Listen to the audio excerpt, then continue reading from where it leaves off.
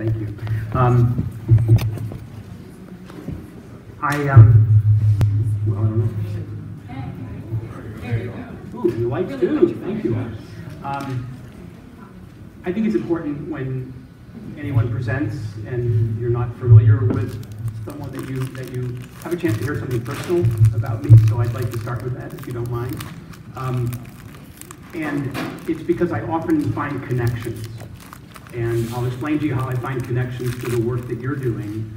But first I need to tell you about my connection to Milwaukee, which is going to sound incredibly convoluted, but it makes perfect sense to me. So I want to be clear about it to begin. That is, so I'm a big baseball fan. And it's not going to be what it appears to be, so let's be careful. Don't anticipate. Come on, I told you it's convoluted, okay? And I've been involved in rooting for baseball since I was a very young child in the 1950s.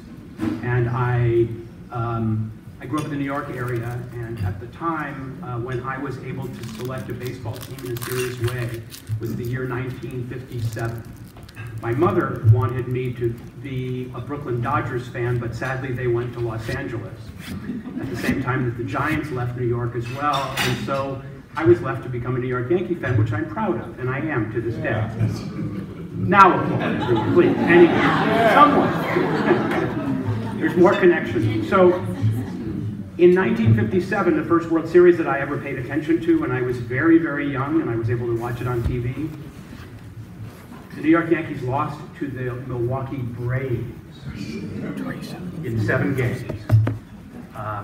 It was a painful experience for a very young baseball fan, and so to this day, I've had those bad feelings about Milwaukee. In 1958, when I was a little older and more serious, the Yankees beat Milwaukee, so in 4 games again, so that was encouraging.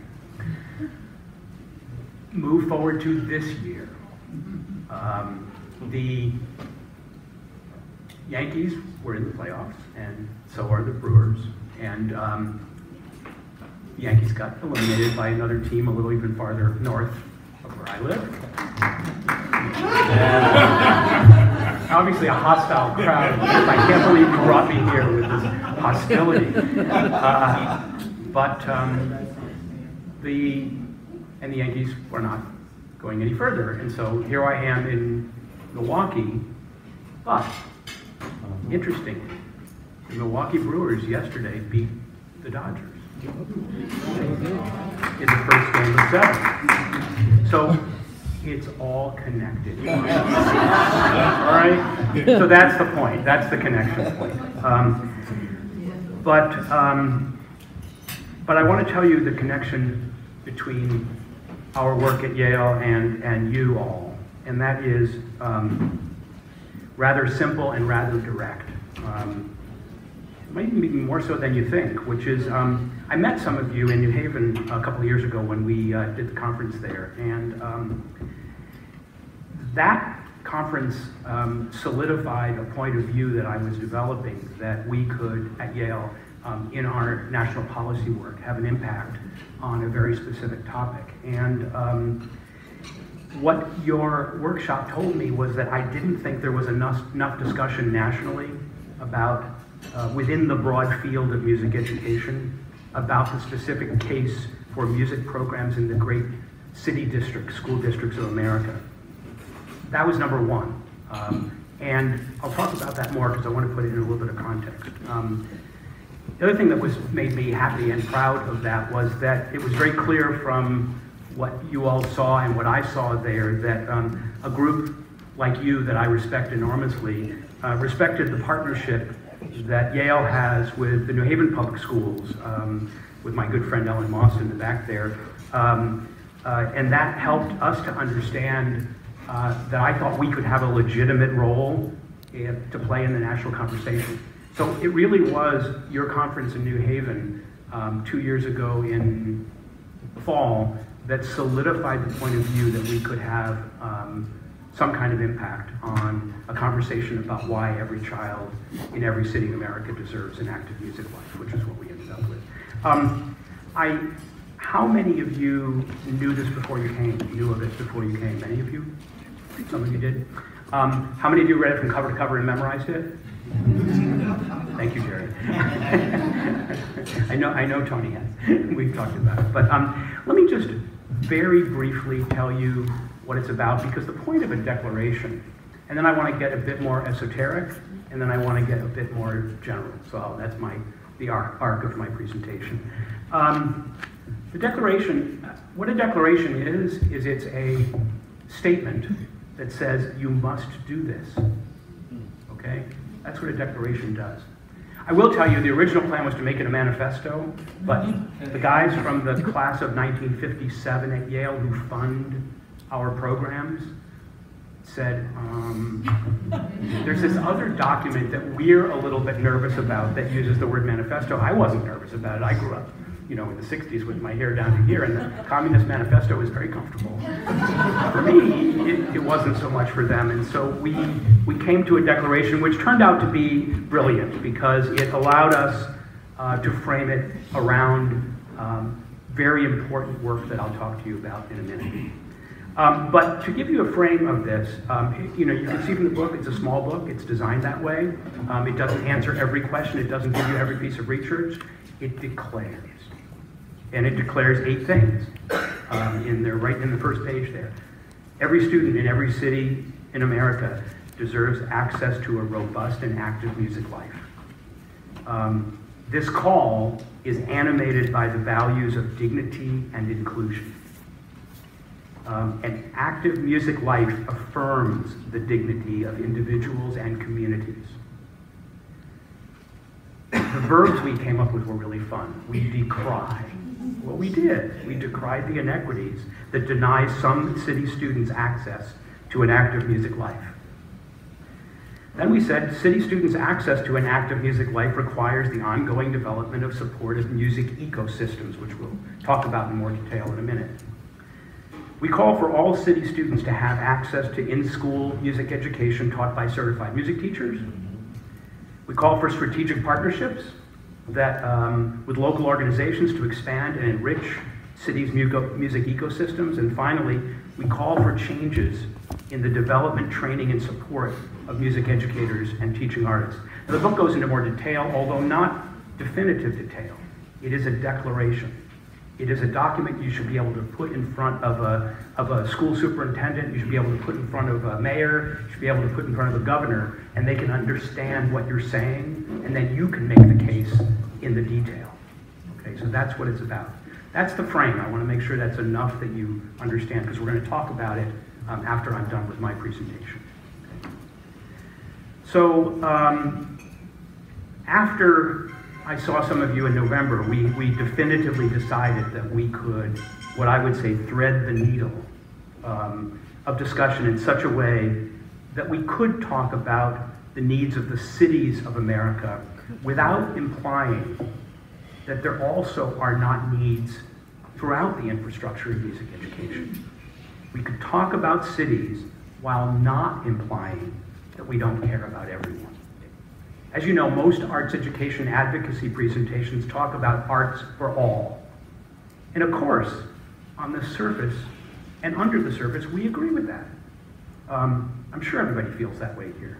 However, the arts for all discussions have a tendency not to trickle down to the places that need them the most. Therefore, we decided to use our national symposium and the partnerships we developed through that symposium to highlight this one issue.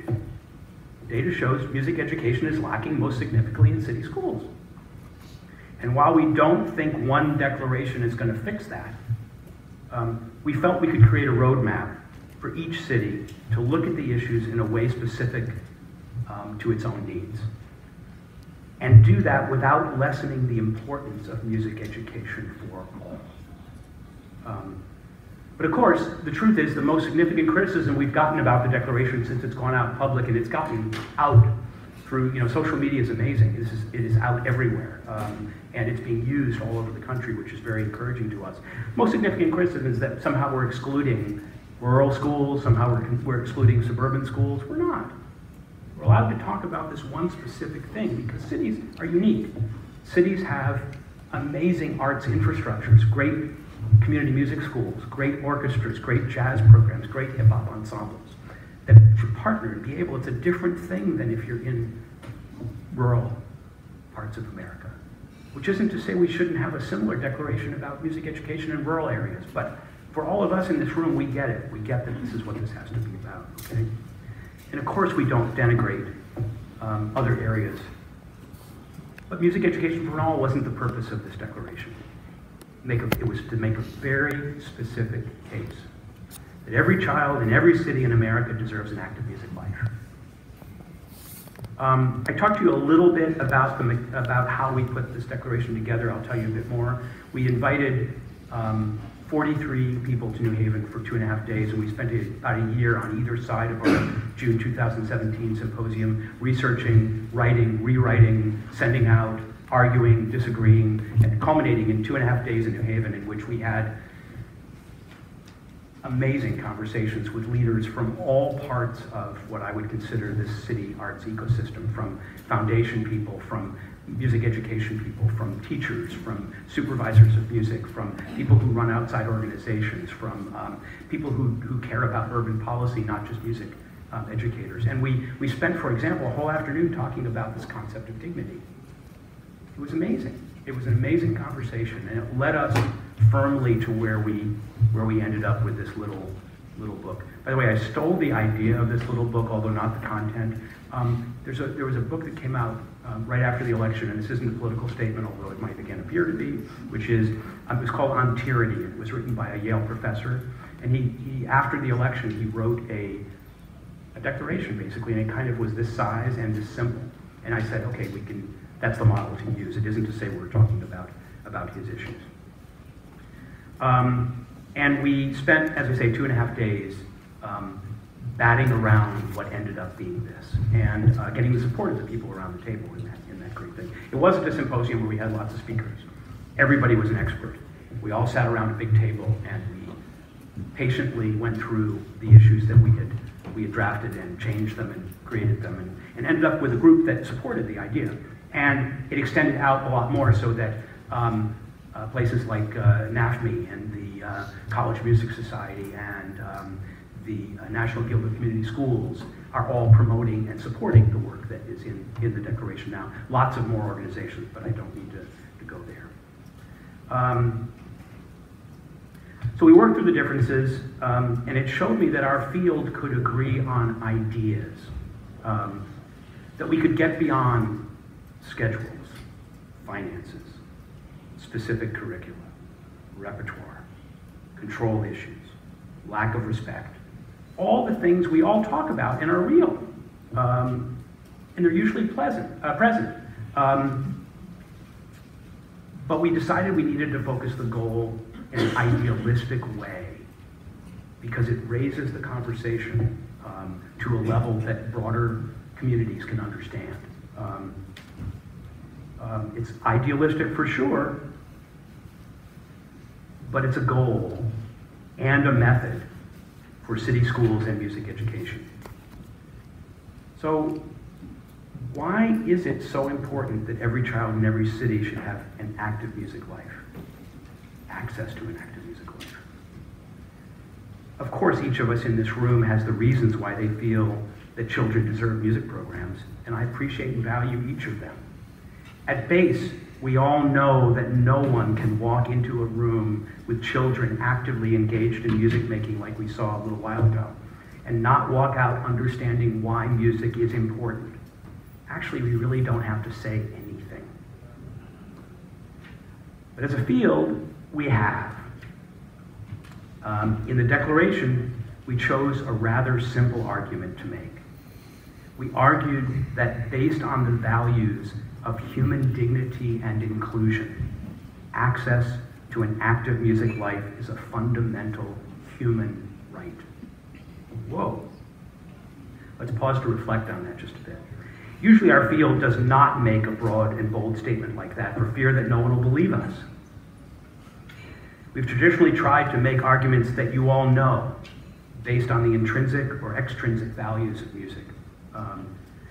The intrinsic values of music arguments are usually dismissed as esoteric, self-serving, irrelevant to society at large when so many other things are needed. And the extrinsic values, well, more often than not, they can be disproven. You know, improving test scores. Remember the Mozart effect? You know, or the blanket statement that music can you know, improve test scores, I said.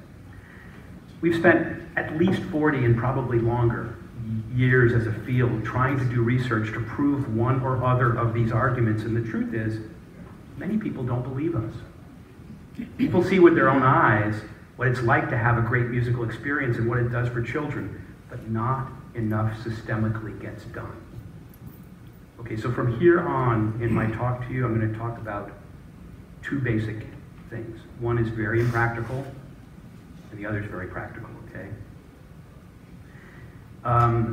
The impractical one is to talk to you about this concept of why we chose the argument we chose.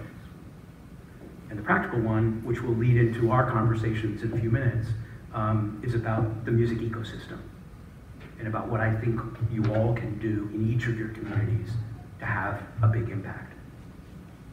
So that's where I'm going to go, all right?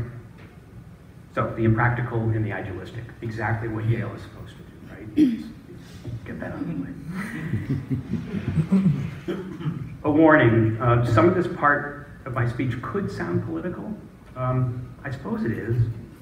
We're at a fascinating and kind of painful point in American history where we clearly have two sides. We have two sets of facts.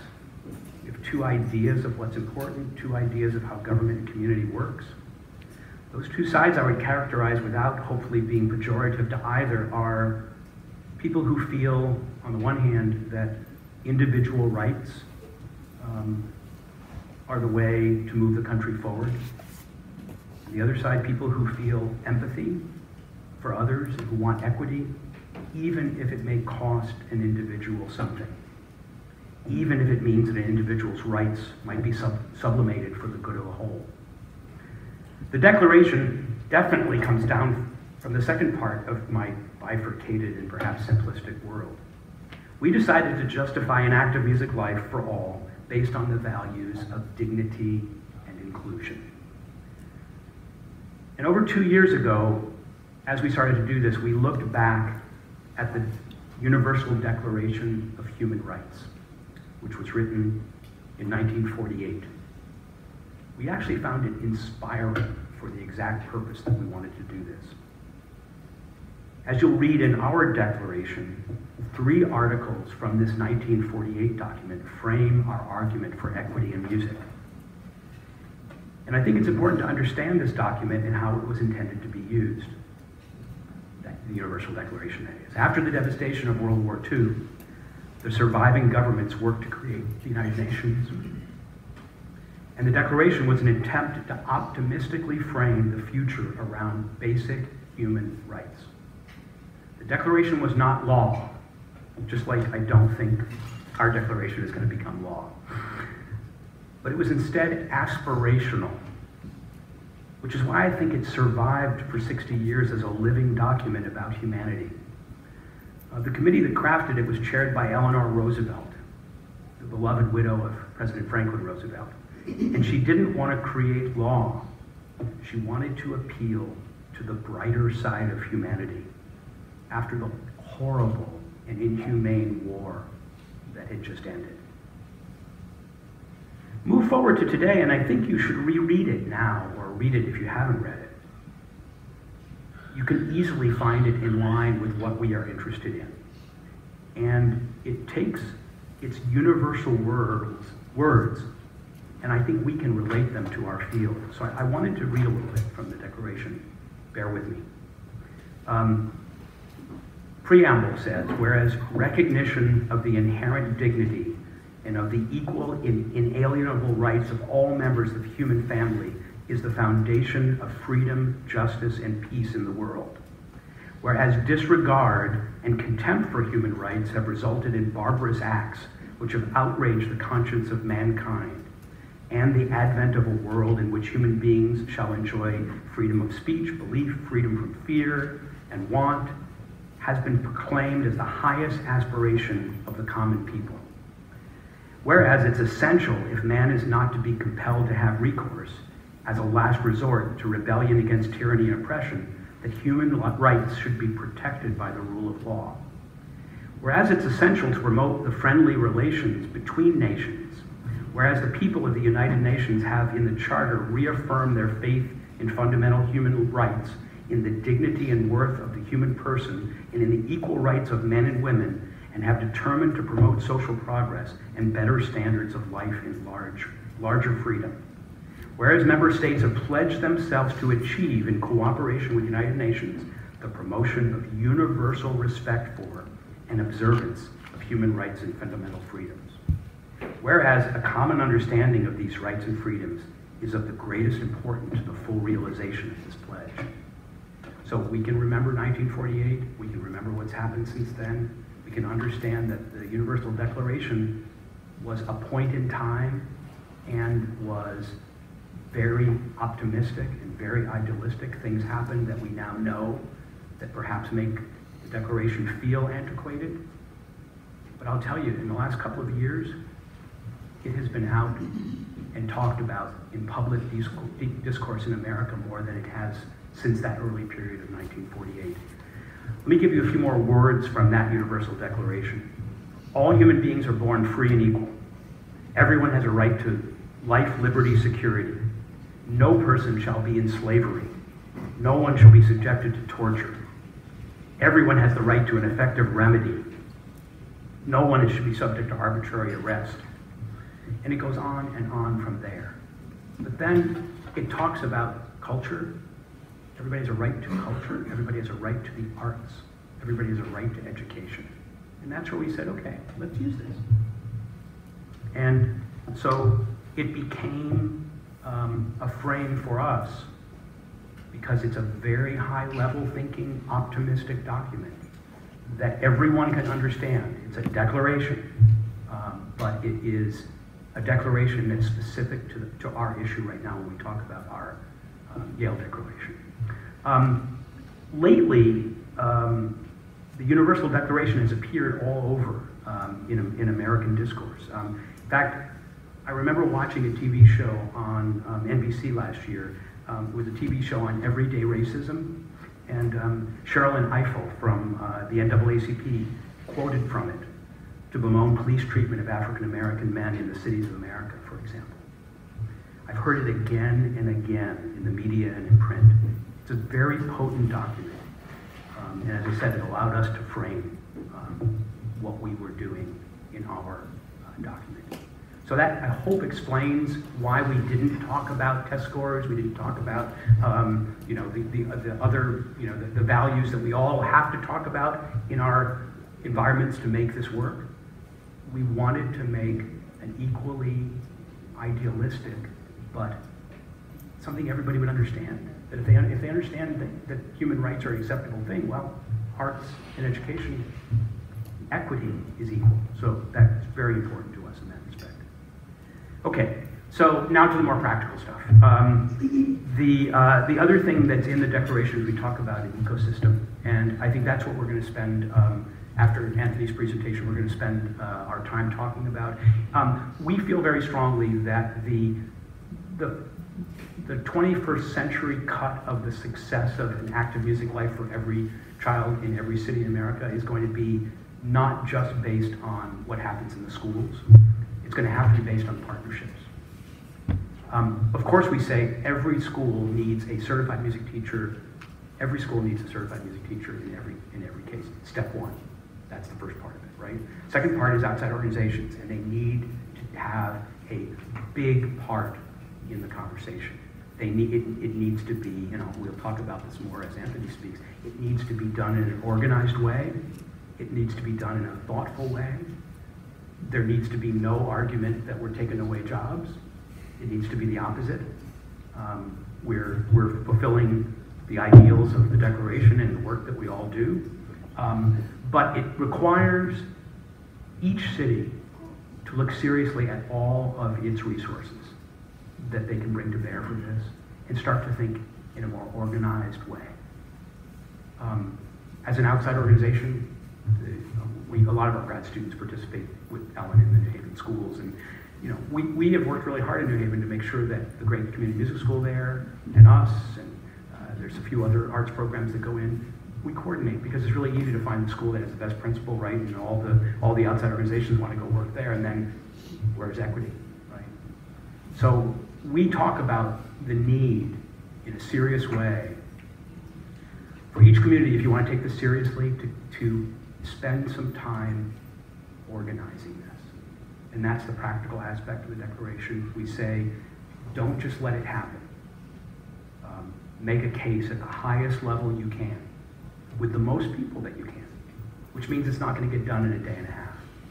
And it's not going to get done when the first donor gives $50,000, right? It's going to get done when we've really thought about what we really need. And with the basic premise that every child deserves access to an active musical life, right? So that's the practical aspect of the declaration. And we don't talk too much about this because the other thing about it, and this was another thing that was criticized about the thing when it first came out, which is, okay, so why didn't you give everybody a roadmap? Well, the reason is, Milwaukee is not New Haven. New Haven is not Norfolk. Norfolk is not, every city has its own set of players. It's pretty simple. We all understand this. Go bring everybody together, bat your heads together for a few days like we did to create the declaration, and come out with a citywide plan. And then make sure you're bringing foundation people, city leaders, school leaders, families, people of note that should be involved in the process, and get a plan. And this is not idealistic. This is happening. It's happening in cities across America where these conversations are occurring. They're hard to do. It would be easier not to do them. But if we really believe in every child, and we really want to take advantage of cities who have amazing resources, then I think this is the way to go, and that's what the Declaration talks about in a practical way. I'm aware of how hard this is to do. I'm aware that the systems, the leaders, the structures, the rules make this seem completely impossible. As I said, it's happening in places across America. And I think the hard work of building an ecosystem model, not just one-off activities that fall into our laps, is the way for systemic change. We've tried everything else